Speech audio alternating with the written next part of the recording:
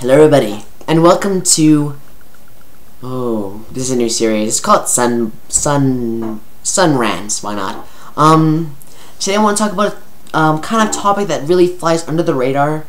Really, no one really talks about this because this happens like very rarely. But today I'm going to talk about phone numbers and IP addresses. Now you may be asking, what is a phone number and IP address? As you will ask that, you probably know what that is. But did you know that we recycle IP addresses and phone numbers? Like, okay, so I had a Bell phone. It's my first cell phone I got. And I got this Bell phone, and I guess whoever used this number last, hooked up with a lot of accounts that sends text updates about websites. See, like some websites you can go to where they can actually update you on, like, it's like, you know, on an RSS feed where it's like, subscribe your email and we'll give you updates about something. Like they basically, these sites did through mobile. So I get this, and I'm getting updates about update about this garbage, which really I don't care about.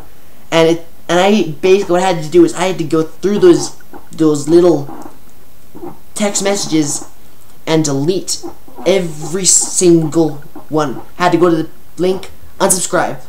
There's some even had, you had to have a password and log in the account, and I'm like, oh god. So I complained to Bell. Bell's like, I'm sorry, there's nothing we can do. It is out of our control. And I'm like, god damn it.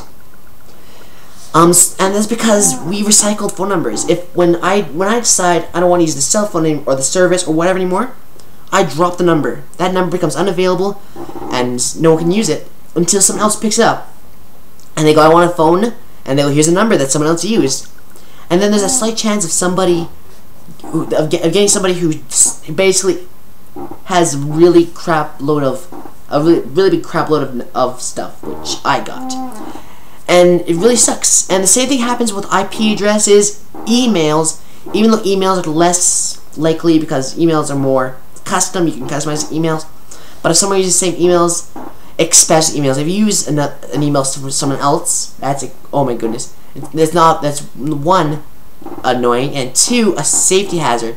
If you, like, this may sound really, really harsh, but if you are deciding to get rid of an email, don't get rid of it.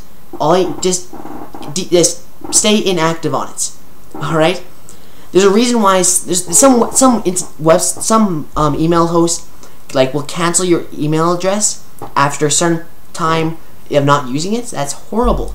That means if anyone else picks up the email address, every email that you receive, everything, like every information that can be sent to them, like, it's just horrible. And I think we need a new system. Like it doesn't only pose safety hazards, it's also annoying knowing that we could possibly get a spam-filled number, IP address, or email. IP address is a little different. IP addresses are more safety more than spam. With IP addresses, how do I explain? Well, it's just, people can do a bunch of stuff which is all technical and stuff that really, our current systems of getting these fake numbers or codes or stuff like that is really unsecure. We need a new form of logging or databasing or something, whatever you would call it, of people, because this is just not working. I don't know how to do this, but if anyone has an idea, like, you should put it into action. Stop sitting down, get up there, and make it happen, because right now this system is really unsecure. I mean, really. But anyways, I'm through the fun. This is kind of a mellow rant. There's gonna be more aggressive ones, and if you guys are into that, then you're gonna hear some more of those. If you guys like the calm ones that I'm doing now, there's more of those too. Anyways, I'm through the fun. Peace out. See you in the next video. And boom, nailed it. Whoosh.